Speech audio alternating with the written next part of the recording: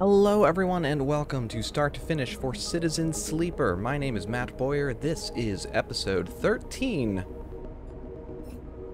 I feel like I haven't played this obviously in 3 days, so I don't really remember in this instant what I was doing. That's what this is for. My memory is we've just been dealing with mushrooms. Oh, we're past mushrooms. We're dealing with the flotilla.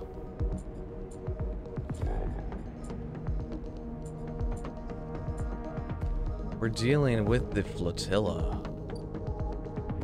Oh, and we're out of... We have one stabilizer remaining. But we can get more now. We can get more. We can get more. Because that's in here. Because we finished this. 2 club heads gets me a synthesizer. We're just going to live doing mushrooms forever. Okay. Okay. Mushrooms. Forever. Away!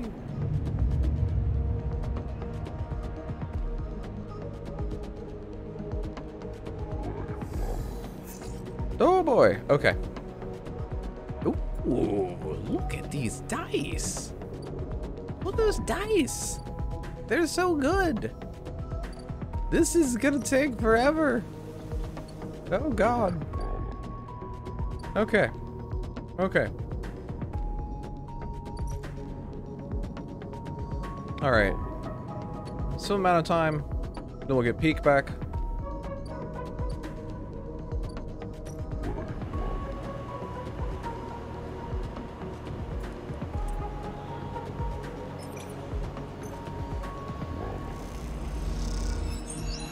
Great. There is a loose crowd nailed all of that. There is a loose crowd around the supplies you have unloaded, and a tense mood brewing among them. You sit nearby, on the edge of the shuttle's docking tunnel, resting. Further away, crews from Ember's Song continue their lives as usual, coming and going, trading, discussing. There is a quiet efficiency to the hub, set up as a common space for the swarm of small ships from Ember's Song that are part of the flotilla. Unlike Hearth or Steppe, there is no one capital ship for this moon's refugees, just a mass of individuals traveling in concert. We told Hearth we didn't want their scraps. The jeering voice comes out of the small crowd nearby. You turn to see a gaunt, pale man wearing the industrial work gear you have seen many of the Song refugees wearing. You hear me? These supplies are to help. Noble of you, coming out here to help us singers. There's a rumble of anger around the crowd. We agreed to join the flotilla for joint protection. We did not agree to Ember's Hearth using the flotilla to secure their control of the moons. You realize Peter is addressing the crowd as much as he is addressing you. With the cordon down, our crews are more than able to acquire what is needed from the Eye, what is owed as restitution for keeping us restrained. What we need, we will take.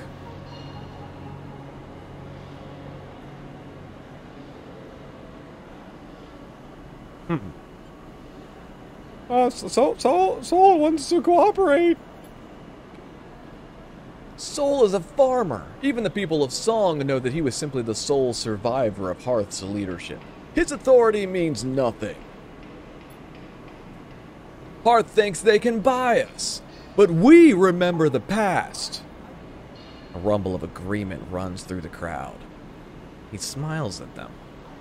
Take the supplies if you wish, of course. We are not wasteful. Peter approaches you directly. The crowd tentatively moves forward, and by the time he reaches you, they are already dragging away crates and distributing the contents. I'm not one for shooting the messenger, Sleeper, but we cannot concede to Hearth here, not for a moment. I understand. I can see that. Peter sits beside you on the docking tunnel's lip. What was your plan, Sleeper? Unload the supplies and wait for someone to start throwing them back at you? Because that's what was about to happen. Well, I should thank you. My pleasure. What do you think happened to the crew of this shuttle? They were chased out of this place. Why do they hate Hearth? We do not hate Hearth. We simply do not trust them. Do you know anything about Ember's moon, Sleeper? Or were you planning to wander into this flotilla totally blind? An objective outsider offering help? No, I know a little. A little is the same as nothing. Yeah, you're a little helpful. I'm going to assume you know the basics. The gas giant Ember has 7 moons. The 3 biggest are Ember's Step, Ember's Song, and Ember's Heart. We can cover the 4 sisters next session. I'm in your mentions on Twitter. Step was the first to be settled, a contract old Solheim gave to the terraformer Sabel Systems. Oh god, Megan's not here, she can't hear me butcher that. When they first claimed the Helion system. That's way back when. Step was a testing ground, and like most testing grounds, it didn't turn out too well. A partial atmosphere slowly sloughing off each orbit, a dysfunctional ecosystem, and a whole load of dust-clogged settlers. The place is a miserable desert long past its best before date. So Sabel moved to Hearth, where they redoubled their efforts. The subsurface ocean and some balmy tidal heating helped, allowing them to build a real atmosphere, a real habitable world. A fact that the typical Hearth colonist won't ever let you forget. How did Sabel achieve such a thing, you might wonder? Well, that's where we come in. It's that same old rule of surrogacy, the one humanity built our universe around. My moon, Ember's Song, is a sulfur-soaked rock covered in volcanoes, tidally heated by its inner orbit to sweltering temperatures. Exactly the kind of crucible you need to fuel a terraforming project. Energy, industry, fuel, Song provided the raw materials for Hearth, willingly or not. And a crucible requires people to run it, us singers, born into a flaming pit and asked to stoke it so others might live in a paradise in the making. That's what we had to endure until Solheim brought everything down. Peter rattles off this speech from memory, and you wonder how many times he has delivered it. No Solheim, no contract. No contract, no Cybele, and no Cybele meant 3 moons suddenly independent. It was a war, Sleeper. Sometimes hot, sometimes cold, and unsurprisingly Hearth and Step came out of it better than us. Yet, they need us, Sleeper, always have, and so we are the linchpin, we are the center around which the moons orbit, not swirling ember. We've resisted takeovers, sieges, and expansions, and now we'll resist this. Half the people in these ships think the flux was caused by Hearth, intentionally or otherwise, and I have to say some cycles I agree. So before you come here to hand out supplies like a good soldier, maybe educate yourself.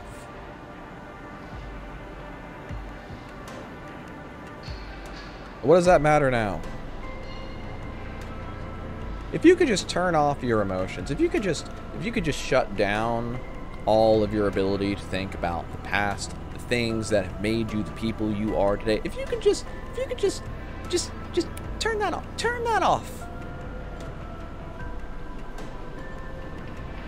And use logic and reason. What does that matter now?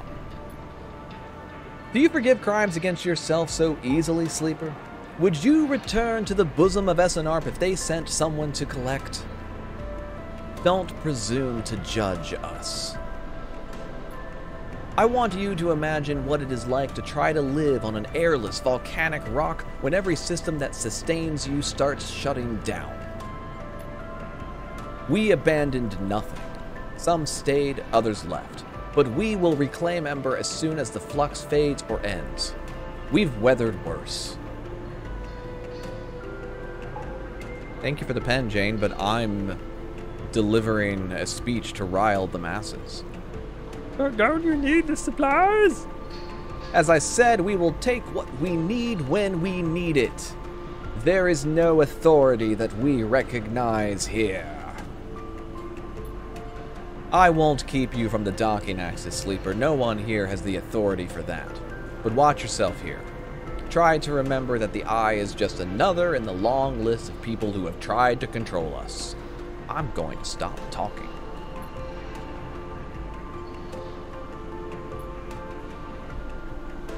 Wonder what that was supposed to be. Look, we are many, and we have many needs. Ships come to this docking access for repairs, for requisitions, for friendship. You can provide these as well as any singer. If you want to help, help in your own name, Sleeper, not in that of Hearth. Carry that name here and you will lose all trust. Be as we are. Act in your own name alone. I placed my hand on the official Sleeper touching station, your shoulder. Now I stand. I hope I didn't just waste my time here, Sleeper. And with that, he walks away, back to the shrinking crowd that is distributing the last of the supplies amongst the crews present. You watch them pass the food and water between them. No signs of conflict between the crews, just a careful distribution of resources. Peter chats with a few crews, each of them casting looks in your direction, ones that reveal little about the singer's intentions. You stand. It seems the tensions on the flotilla run much deeper than you expected. This won't be easy. Can someone... What if we... Can I get into a bar fight? Ah, supplies. Would you like a ship mind? Nice.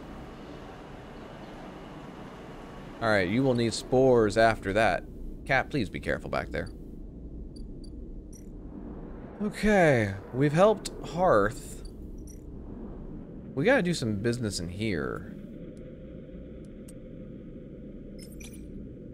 I will make myself useful.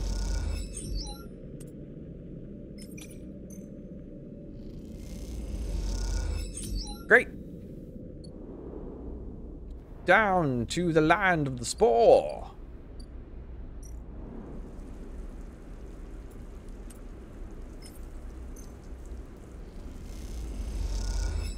Whee! Oh. Ooh, food first, food first, food first.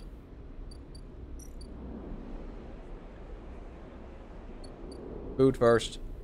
Food? Food? Food? Help me. I need sustenance. I can make my own, that's right. To the bar. The back of the bar.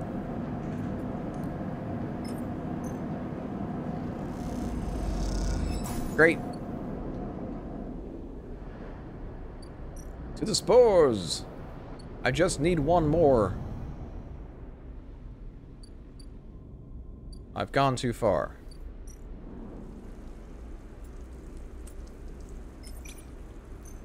Come on, not failure. Perfect. Got it. Aced it. Here we go. I've brought you spores. Thrill.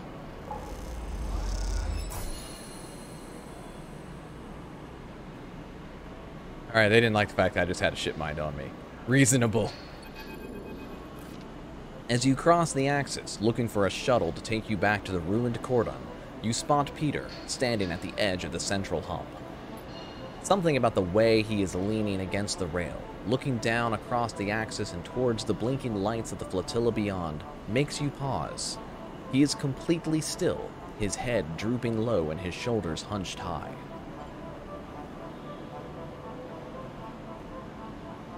I've taken my glove off so I can better use my strangling hand. You lean on the railing a little away from Peter, leaving a gap between you. This close, you can see the blank stare in his eyes, the way his hands hang limply in front of him. He takes a minute to notice you. Sleeper. Still hanging around? Trying to be useful. He smiles a tight smile, but doesn't turn to face you. That a sleeper thing? Needing to be useful? It's a me thing. I don't know anything else. It would make sense. Tools need to be used. What's with you, man? Who invited you, Sleeper? Who said you could come here? You think because the Harthers decided to name you their errand boy, we have to put up with you? We don't want you here. We don't need you. Go home, you stupid machine. A second after he shouts that final line, he collapses in on himself, staying upright, but all the energy going out of his body. He slumps back against the railing, his eyes closed once more. You wait. After a while, he speaks. I'm tired, Sleeper. Tired of everything. I'm tired of the empty paternalism of Hearth. I'm tired of the paranoid whining of the crews. I'm tired of endless cycles that look the same, smell the same, feel the same. I'm tired of running, of hiding, of fixing every shitty thing that breaks out here.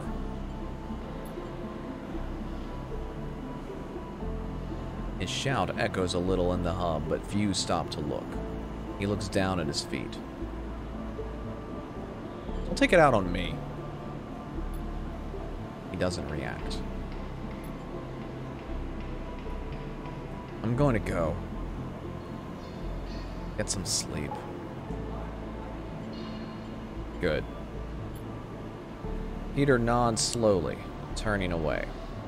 He raises a hand and drifts away towards the center of the hub. You turn back to the railing, not wanting to watch him go. Seeing him like this, you prefer not to stare. The traffic of the Axis rumbles on as you watch, under an endlessly shining sun. The same air recycled through all of these lungs. The same dust gathering speck by speck on the windows. You take a sharp breath, stand straight, and get moving, before the inertia of it all gets to you too. Okay, so the shouting, bellowing racism there, I can't really agree with, which is good. A little bit of the fatigue of the same thing over and over again does resonate with me. We live in Washington, D.C. I'm going to talk for a moment. I'm going to talk. I have a microphone. Watch out for me. If you've gotten this far, I think you know what's up. Washington, D.C. is a strange, liminal space. Very few people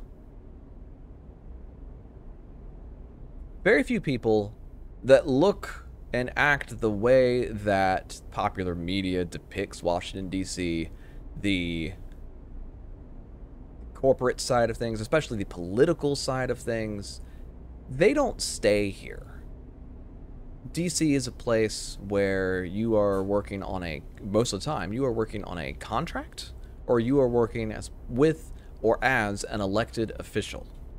So, if that official leaves, you leave too. As such, people... What are you doing back there? You're weird. As such, people don't make connections that often. Everything seems...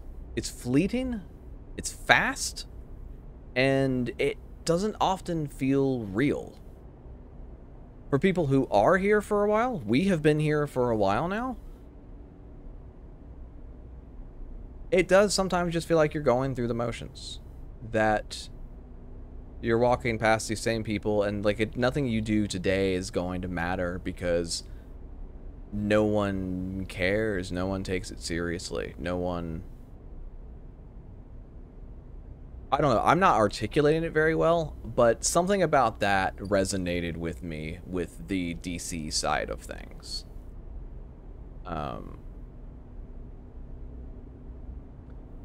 Set aside the other issue about DC, which is that DC is a majority black city, but the gentrification is pushing as many of the black residents here further and further away from the city center,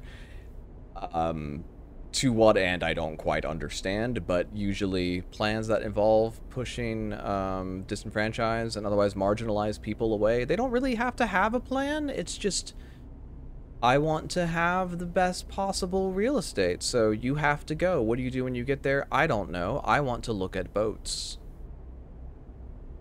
I haven't really hit that in here yet. I don't know. Maybe that's going on in the desert planet over here in Arrakis. Anyway, let's end that cycle. Yeah, the plan is push them away. There is no if-then. 4 dice. That is a lot of 4s. Those are reasonable. Do I have any plus 2s up in here? You're a bunch of assholes. What's going on in here? Maybe. Any plus 2s? Twos! Hey, this will get me repairs. Maybe, possibly, hopefully. Woo!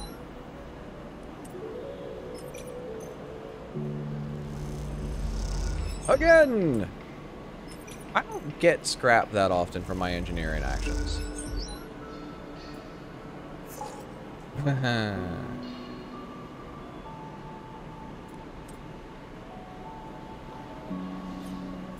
What else can I do with it? What can I do with this 2?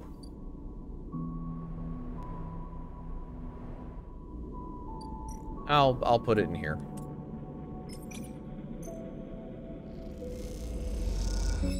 Hey! Neutral. I'll take it. I'll take it.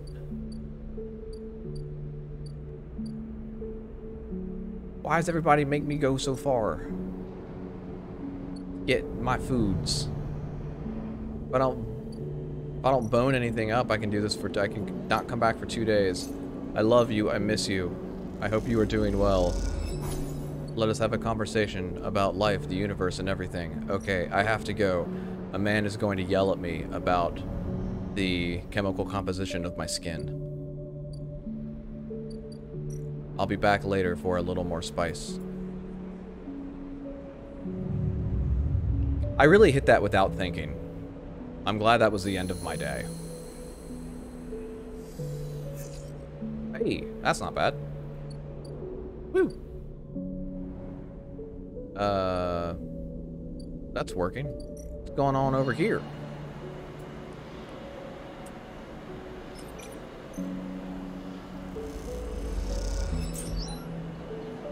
Good. Got a piece of scrap. That is nice.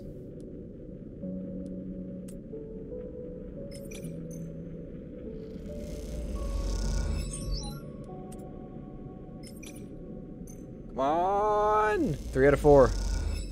Got it! Aki! I see you've been contributing. Aki stands next to you at the dust house window. You've kind of given her a dismissive voice, and you don't really remember why. I was unsure what to expect when we joined the flotilla on its voyage to the Eye, but after the journey across the system, then the quarantine, and then the flux reaching all the way out here too... Thank you. The other ships have only been interested in sending us supplies, but we grow all we need. What the dust houses need, that is the problem that concerns us. Shall we go inside? I'd love to. Come. Seems only fair that after your help with the support systems, you get to see what it is that you are maintaining. The other options there were stupid. Don't say stupid shit. I'll do it for you, don't worry. You can be smart, I will be the idiot. It's my solemn promise to you, every viewer of this video. Aki leads you to an opening beside the window. You pass through a dark changing room. You notice Aki is sliding on an oxygen mask and visor. She looks at the swirling dust inside. Inside, it's just like Ember's Step. Thin atmosphere, constant dust storms. Nothing that will bother you. The dust isn't exactly pleasant to inhale, however, so take this. You hold the mask to your face. She leads you through a short decontamination tunnel with its fizzing panels of purifying light and then through into the dust house. Immediately, the wind and the heat hits you. You feel the rough waves of dust scattering across your face and peer through the amber murk. Your feet slide on shifting piles of sand. Welcome to STEP, or an emulation of it at least. The terraforming process only managed to provide a limited atmosphere around the moon, one which is slowly escaping. It's been like that since I was born, and so I got used to the idea. So did everything else that lives there. You feel something hard beneath your feet, beneath the sand, like a coil of rope. What's under the sand? This is steppe silk. It's one of the plants we established on steppe. Like any bast fiber, it can be retted and woven into clothes. I'm wearing some made from it myself. It's one of many species adapted to steppe since the Solheim collapse, which is why it must be preserved. It is as much a refugee as we are, and the dust houses hold hundreds of other species. This is awesome. You look at the pale, unassuming root, threaded thickly through the sand. Aki watches you silently. I had enough. It'll be easier to speak outside. Aki leads you back out through the decontamination tunnel, which you have blundered for the second straight time, which blasts the dust from both of you with a burst of metallic-tasting air and into the changing room. Aki hangs up both the masks, patiently awaiting your questions. What happened on Ember's step? Aki pauses, pulling her shawl around her. She looks small and pale inside its layers. Steppe was already a doomed world. When Solheim gave the terraforming contract to Cybele, they believed they could build an atmosphere, but the moon's erratic orbit made it impossible to maintain. By the time of the Solheim collapse, the atmosphere was already fading, and Cybele's attention was on Ember's hearth. After the collapse, Cybele fell too, its researchers scattered across the moons, and any central organization lost. Since then, my parents' generation worked tirelessly to survive, to adapt what we had to the failing moon. The steppe silk, the other adapted species, are the life's work of the steppe's colonies. Unfortunately, when we were living on the colonies, no one taught us how to put an "and" in between the last two particles of a sentence. Ugh! I like this game, but that tick has been killing me.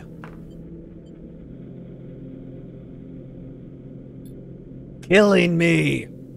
So when the flux started to collapse our computer systems, corrode and destroy our life support and our water supply, our agriculture, we had to leave. Soon, the only traces of steppe will be on this ship. Aki begins to cry quietly. You are unsure what to do. Sit down. You sit on the bench beside her as she sobs. You understand why this ship, why the refugees from steppe are so different. Their world was already dying when the flux arrived. Ember's steppe is a terraformed moon, a partial atmosphere, established colonies, agriculture. And yet, when the flux events started, its people had to leave. You think of the eye and the delicate web of decaying systems it rests upon. What hope does a ruined station have against a wave that corrupts, corrodes, and collapses? Aki interrupts your thoughts as she rubs her eyes. Not everyone left. There wasn't room to take all the people and fill the dust houses. My parents, their friends, and many others stayed. We carry the steppe for them. I'm not saying anything to that. I wanted you to understand the importance of these dust houses, of what they contain. If the flux events continue to reach out to the eye, we need to build protections to ensure their safety. I can help. I knew it.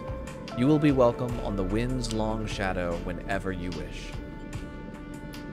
These dust houses are already decaying. I have seen it. We had thought that they would last longer, but with that last flux event... Help us. Please. I will. When you are ready, we will begin the preparations for reinforcing the dust houses. We need to be ready for the next flux event. Aki's eyes shine with the last of her tears. I will see you soon. Aki drifts away down the corridor, leaving you alone once more at the viewing window, watching the ragged, delicate traces of the moon known as Ember's Step. Look, it'd be nice to save all the people, and I'm sure that nothing I'm seeing here indicates to me that anyone was acting irresponsibly. I have never had that strong a draw or connection to any place that I have been. But I understand the people that do. And I especially understand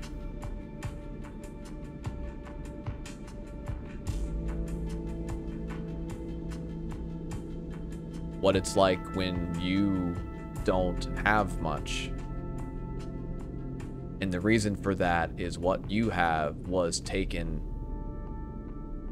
give to other people.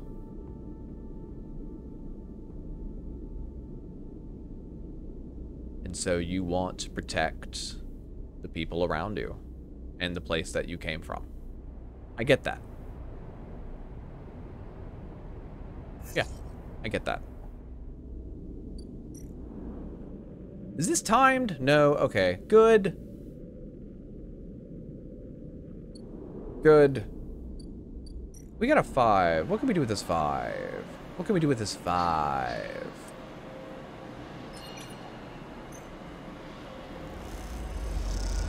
Woo. Put it in there.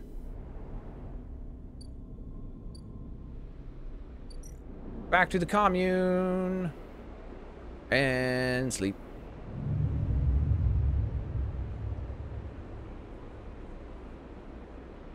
I wonder if something happens at like 100 cycles. That's when the world ends. The Yogg arrives. Alright. Finishing this one off. Yay, scrap. Sleeper! Peter calls to you as you cross the axis. He is standing by the same railing as you saw him at last time, and he beckons you over. I've been hearing things. Don't be so nervous. I used up all my slurs last time. He rubs his hands together nervously. You wait for him to speak. You know, on Song I was a teacher. He glances at you, anticipating a response. Really? Don't sound so surprised. Mechanical engineering. It's an essential subject on a moon where a single mechanical failure could mean the deaths of hundreds. The heat, the atmosphere, the radiation, all of it is hostile to us. My students knew this. Their work and their training was respected. As long as they were careful and respected Song themselves, they could have their choice of colony placements. They were always in demand. That meant I was respected, surrounded by friends and colleagues, always able to call in favors and repay them like for like. Song colonies are small and close-knit. We look after our own. When the flux events started hitting, colonies went dark overnight. We all knew what those kinds of failures meant. Like always, we lost more people than any of the other moons. Not a single one of my students left Song. Our future was cut off, just like that. My future. What am I out here? What use am I? Song is a fading memory, and the systems we built there are useless outside its orbit. How am I supposed to move on from here? He looks at you, eyes steely gray and glinting.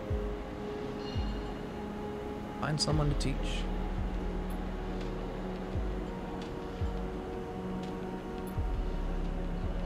You don't give up, do you, Sleeper? You just keep going. You remind me of a student of mine, one who entered the program from one of the smaller colonies. They didn't have the advantages of some of the others, but they were stubborn. Stubborn as hell. By the end of the program, they were the most skilled of their peers. They didn't get the best assignment, maybe because they didn't spend much time making the kind of connections that would help you get there. But that didn't matter, because I knew they would make the best of anything they set themselves to do. Peter is smiling now, buoyed up a little by memory. Singers are stubborn, Sleeper. We aren't going to change easily. We won't forgive easily or take help easily. But we'll hold strong. You can count on us for that. When you see Soul again, you can tell him that. You can tell him how the crews of Ember's Song operate. Tell him we will resist. If that means resisting Hearth's imperialist ambitions, so be it. If it means resisting the Flux, so be it. And if it means to, as you have, help others resist those same pressures, so be it. And then tell him to leave us alone. He turns, his step lighter, and heads off towards the center of the Axis' hub.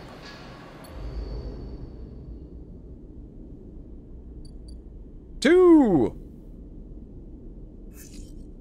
Oh! Dice. Dice.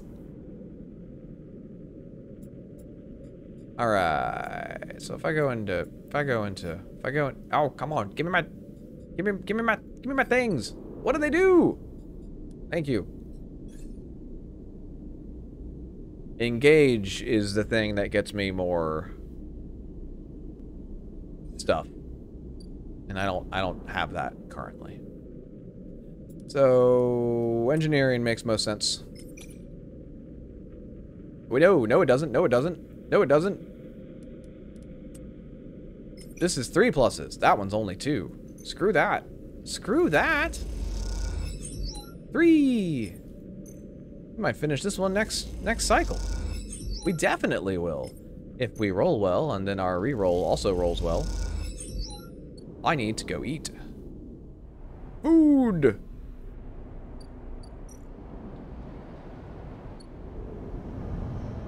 Memphis, I'm back. Memphis, I completely just ran past you. Memphis, where are you? There you are. Memphis, stop moving. I know you haven't, but I'm upset about it. Great. I'll... Is this done? No. No, it is not. I'll go sleep in my box. Ox cat.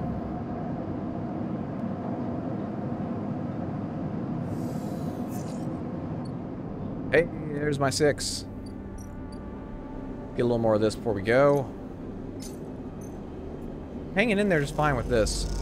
Sorry, Bliss, I've kind of punted you into someone else's problem. It's not that your story wasn't interesting, but all this is so interconnected that I kind of want to see it through to the end.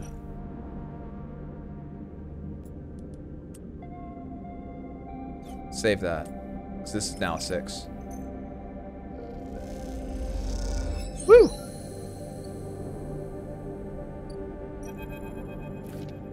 You and Aki stand side by side at the viewing window in silence. The dust swirls and you glimpse the twisted root systems of the steppe silk through the ochre haze. After all these cycles, you feel a strange connection to a world on which you have never set foot. Aki shifts from foot to foot. She seems restless, eager to speak, but unsure of what to say. Hey, these dust houses look pretty good, huh? They do. She pauses and turns back to the window. What is the value of all this? Of preserving a world we have left behind?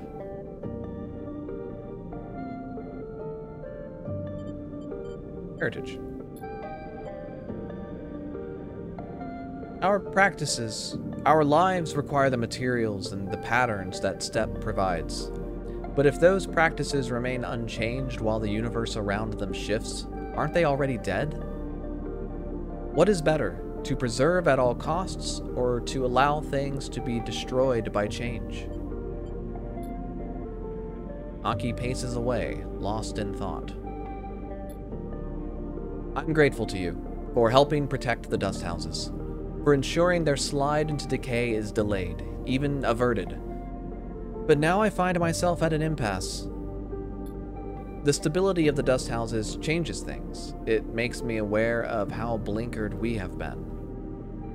Aki stops to look at you, her posture somehow different. If the ecosystems of STEP, if its people cannot grow to meet the future, why preserve it? Are we just slaves to the preservation of what came before? You can change. This is a little too close to... I don't know. I don't like that line. I don't like it. We must change. We must change to live. I am holding your hands in mine. No one has ever done this before. We are connecting on a level that transcends galaxies. I have not touched your shoulder in the last 20 minutes. I have seen that in you. The STEP, these people, this ship should serve more than heritage, than history. They should serve the future. There are those in the flotilla that need clothes and need food, that can benefit from the gifts of the STEP's ecosystem. I want you to invite them. Can you do that for me? Of course. I know that Sol sent you. You can tell him Aki, captain of the Wind's Long Shadow, invites all the people of the flotilla to come. I will. She nods and steps away. You want to know about the flux, no? About its purposes and its origins. You wish to protect your home as we could not. I'm afraid I don't have much to tell you. It is an exotic wave of sort, an energy that passes through matter. It shifts the very charged particles which run through our electrical systems. It is possible to shield against it, as you would radiation, as we have done with the dust houses, but only while it is weak. The flux event here was much like the first ones we felt on Ember Step, localized, destructive but bearable. But in time, its strength grew. I don't know if it will be the same here, but it is coming from the center of the system. The close orbit of Helion star H1. That is all we could uncover. She is silent for a moment, unsure of what to add. I'm sorry I cannot offer more, but you are always welcome on this ship. I hope I will see you when the others come. She squeezes both your hands. I hope this ship, these dust houses, can be more than a museum. I hope they can be a home. With this, she turns and leaves, and you feel that word, home, resonating within you like a struck bell.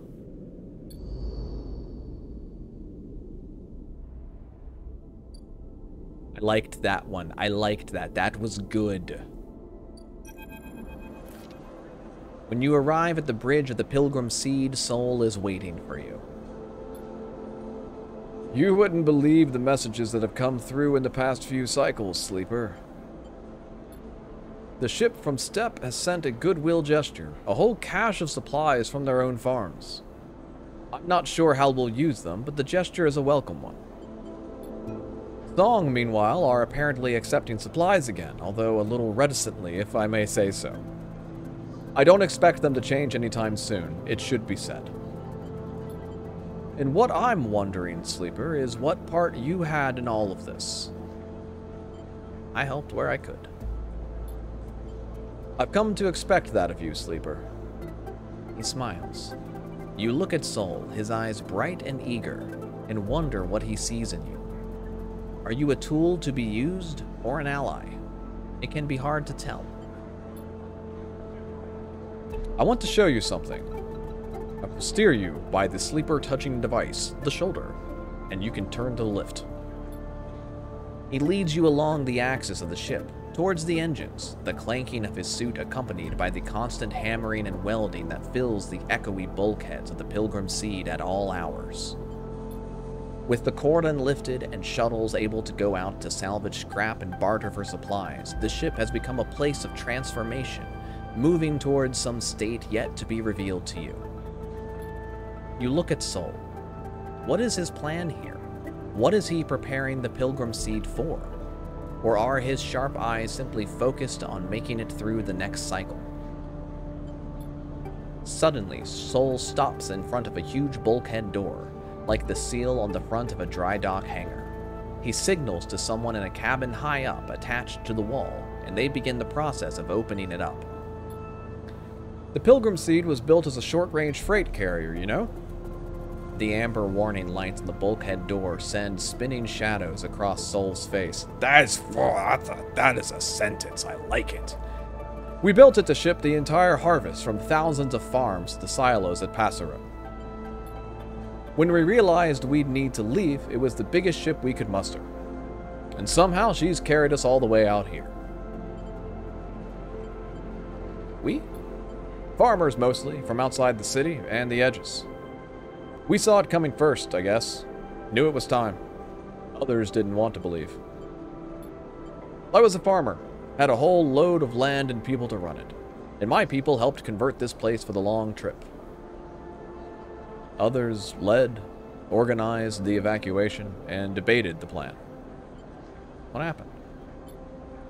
Not one of those folks made it. We were out in the black a long time before we got here, Sleeper. Things happen. The upshot is I was chosen to take over. I guess my crew trusted me, and I knew the ship. I argued, reminded them I'm no leader and that I'm sick, but, well, when service chooses you. A loud klaxon sounds indicating the bulkhead doors are ready to open and reveal the metal gear inside. They groan as they slide back, the metal squeals echoing through the vast ship, bouncing off its hard-plated walls. At first, all you see is darkness. Then the lights go on in huge strips that stretch back and back as far as you can see. The space in front of you, a vast bay, bigger than any you have ever seen, is empty. When we left Hearth, we didn't have the time or resources to convert the entire ship. Sol begins leading you into the massive space. So much of the freight space we sealed away or shut down. But now we have time, we have resources, we've stabilized here at least for the moment. Now is the time we make use of all this. What are you planning? What do you think happens next for the Eye, Sleeper? The flux has already hit one part of the station, and from what I know, it'll hit again. On Hearth, we lost everything. There isn't much time, Sleeper, but there is enough time to do something. Think of the number of people we can fit on here. The farming stacks, the housing. Hell, we can plant some of those mushrooms you love so much. This is the way forward. The only way. We need to fill this ship with able bodies and head for the Starward Belt. I thought the Eye was your destination? It was, until the flux hit here. Now it's just another stop. I'm glad of the chance to resupply and salvage, but we need to go further out. I want you to help me. You know the Eye, you have connections, and you can work hard, I've seen it. I know you are like me, Sleeper. You didn't choose service, but it chose you. There are other ways. We can figure out what it is. If you know them, go ahead. But I'm telling you, this is the opportunity we have now. I know it's a lot to think about, Sleeper. Trust me. But think of what we can do here. The flotilla can't last forever. We need more than just farmers to make this work. We need to build a new world for ourselves. I've heard that out there in the belt there are people who've been setting up since the collapse, making something of their own. That's our future, tucked away in those rocks, far from all this. I didn't bring my people here just to let them die somewhere new. Soul crosses back over the threshold of the bay and signals for the operator to close it up. The door groans, and Soul waits for it to stop. Think about it, Sleeper. But don't wait too long. This is happening soon. And he leaves you there in the silence of this vast bay, your head spinning with the thought of leaving the eye. I can't leave? How would I leave? What would I do? Where would I go? I would go to the starboard belt and the sequel. What? I'm gonna go back in here. I'm gonna work on my room. Oh.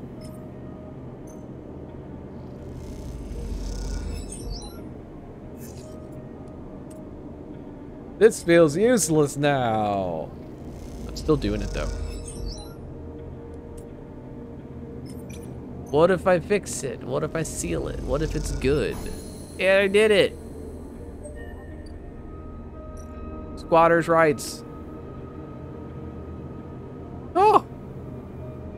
Oh, feed, feed, feed, feed, feed, feed, feed. You buy the crackers from a shop unit downstairs and crumble them up into a tray. Something moves in the shadows. I want a pet. Oh, it's a cat. Jane, look, it's a cat. He's like you. Oh, this is a black cat. It's like my Lucas. The stray hops up onto a work surface and looks out of the unit's small window. It doesn't acknowledge your presence. It just sits there, beside the tray of crumbled crackers, staring out at the low end. What is this cat's story? Are there more on the station? You haven't seen another in the low end, but in this vast megastructure, that means little. There could be a whole colony of cats like this one down in the warren. Soul, can we take the cats? You look at its sleek, dark fur and sharp eyes. It doesn't look ragged, it looks at home. In fact, its presence in the unit makes you wonder if this is the stray's apartment, in which you are squatting. Kitty? Kitty, kitty, kitty, kitty, kitty? You lean forward a little and the stray tenses up. Perhaps best to give it a moment to get used to you. The stray settles a little and starts eating, picking at the broken crackers. You don't remember ever having been this close to an animal. It triggers something in you. A recognition of a life, totally unlike your own, but still somehow connected, parallel, even interwoven. The stray licks crumbs from its fur.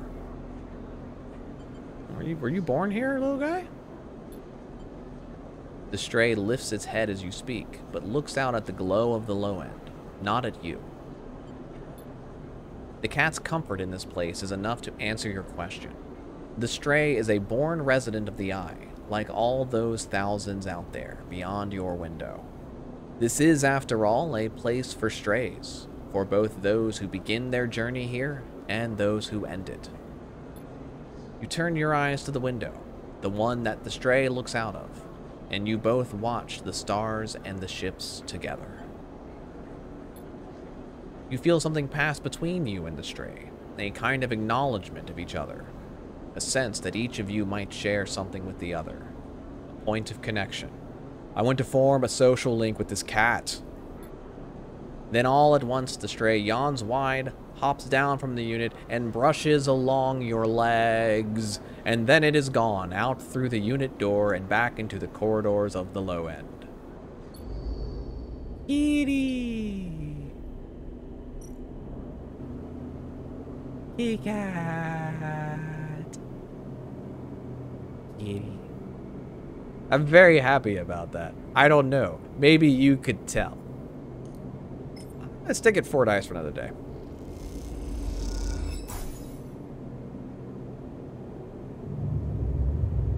My first night in my new apartment. I have rolled terrible dice as a result. I'm gonna feed the cat again. The stray crunches up the crackers as you watch. Sometimes they'll let you stroke them, sometimes not. Good cat. Good cat. Quality cat. Quality cat.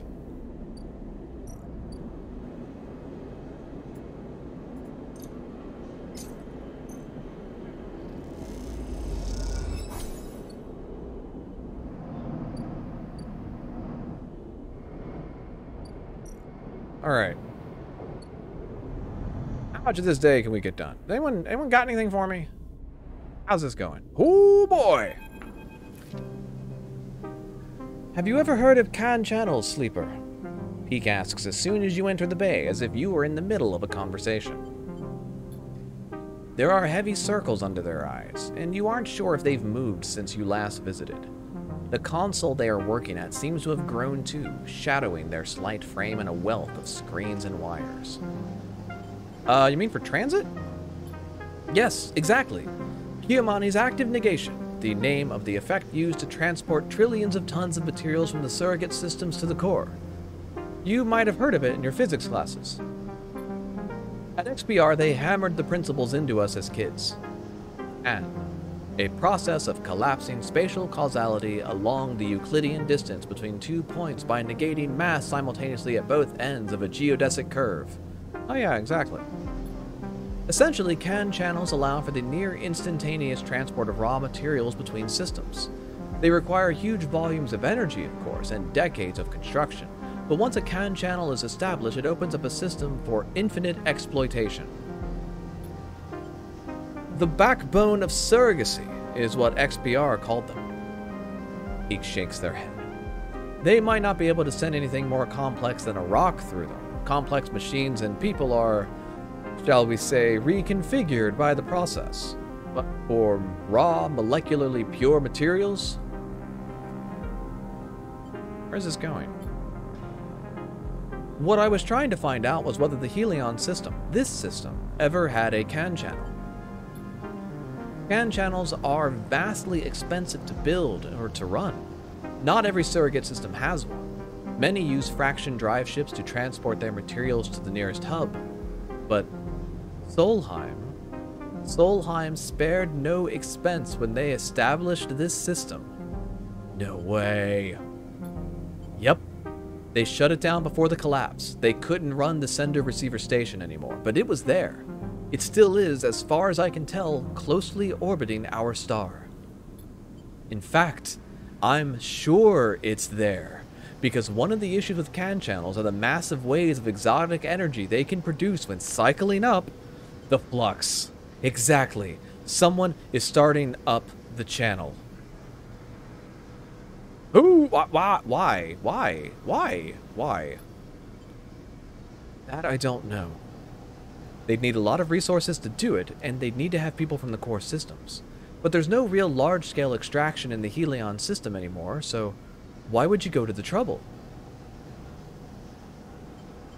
Just to trigger the flux? The flux, the wave the Can effect produces, is a side effect, a problematic one, but it isn't a destructive force. If it was, the core systems would have never been able to use it. So then why are colonies collapsing because of it? Why is it chewing through systems? The kind of industrial system set up to function within the range of a once active Can channel. The moons of Ember have been terraforming since before the collapse. They would have had to have dealt with the flux. Yet everything we have heard from the refugees says it brought down every system they had. Peak falls quiet, thinking it all through. Your mind drifts too, thinking of the Can channels. Those vast acausal highways that prop up the core systems and their endless appetite for resources. This system has been quiet for decades. Solheim collapsed. Most corporations gave up their claims, and apart from the Celis ships that came to begin work on the sidereal horizon, no one from the core has come here in all that time. You shiver as you imagine the attention of the core, the systems of logic and exploitation that created you, created your suffering, turning towards the Helion system. A floodlight turned to this dark corner. A shrill bleep catches both of your attention, and Peak rushes to a screen, one showing a crude map of the station. On it, individual markers begin to flare up with insistent chirps.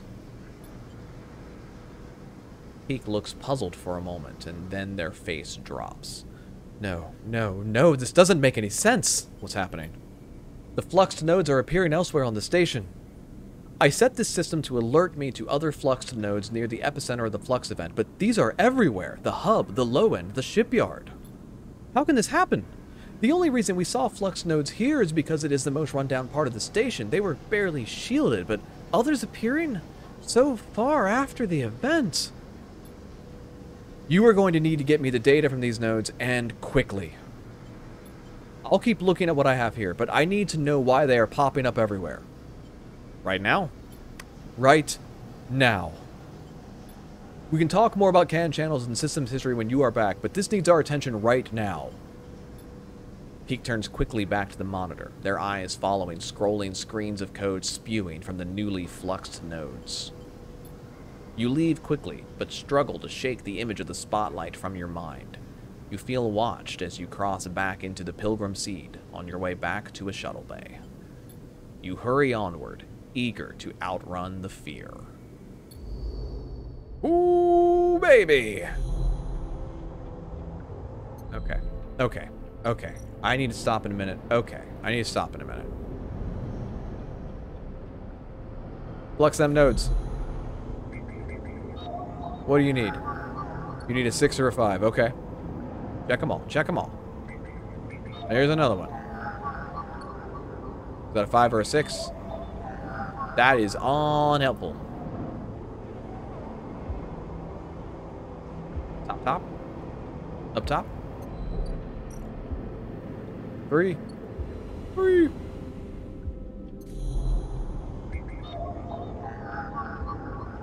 Four or 6. Okay. Back down.